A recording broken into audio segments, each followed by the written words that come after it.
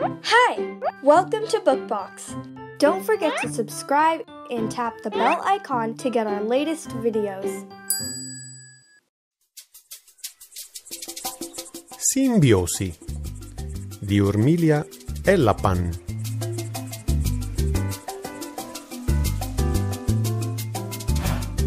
Zippy aveva percorso una lunga distanza nella savana africana, fino ad arrivare ad un laghetto.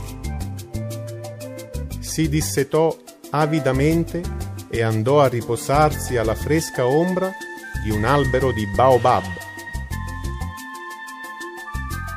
Zippy cercò di addormentarsi, ma si sentiva scomodo e gli prudeva dappertutto. Per giorni e giorni aveva avuto quelle piccolissime pulci su tutto il corpo. Cercò di liberarsi dalle pulci agitando la coda da una parte all'altra. Cercò di liberarsi dalle pulci battendo a terra una ad una le 4 zampe.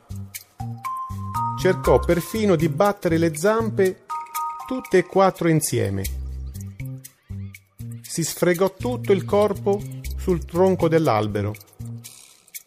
Cercò di liberarsi da un po' di pulci leccandosi il muso con la lunga lingua.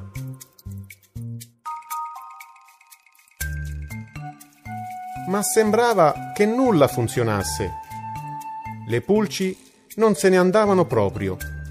Né agitarsi, né leccarsi, né sfregarsi, né battere riuscirono a far sì che lo abbandonassero.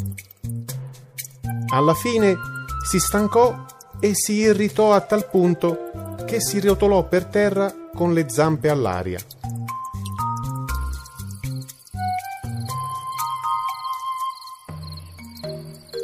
Appollaiati su un ramo del possente baobab, vide 2 uccellini.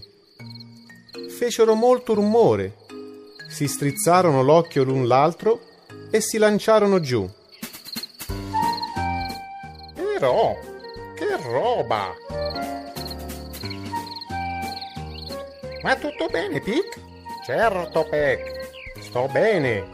Ehi, ciao, mi chiamo Pic ed io sono Peck, ciao. Con un sorriso imbarazzato, Zippy si rimise in piedi. Piacere di conoscervi. Mi chiamo Zippy. Hai addosso certe pulci deliziose e appetitose. Pic e Peck si posarono sulla schiena di Zippy. Deliziose? Si lamentò Zippy. Sono così infastidito. Per quanto mi accanisca, non riesco proprio a liberarmene. Abbiamo molta fame, Zippy, e adoriamo le pulci. Possiamo mangiarci tutte queste sgradevoli creature? Chiesero Pic e Peck. Ma certo! Servitevi pure! Esclamò Zippy felicissimo. E gli uccellini iniziarono. Beccarono le pulci sul muso e sulle zampe. Pulirono la pancia di Zippy e la schiena di Zippy. La zebra rimase immobile, permettendo agli uccelli di mangiare a sazietà. E alla fine erano tutti contenti. La zebra era stata liberata dalle pulci fastidiose e i 2 uccellini si erano goduti un pasto eccellente. Vi ringrazio molto per aver beccato via dal mio corpo quelle pulci sgradevoli. Oh, dobbiamo ringraziare te per averci fornito un tale pasto di pulci. Un pasto gratuito. Quando gli animali si aiutano l'un l'altro, come Pic e Peck hanno aiutato Zippy, si dice simbiosi.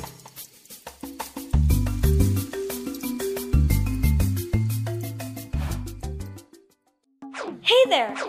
Don't forget to like and share this video. Also, please leave your comments below.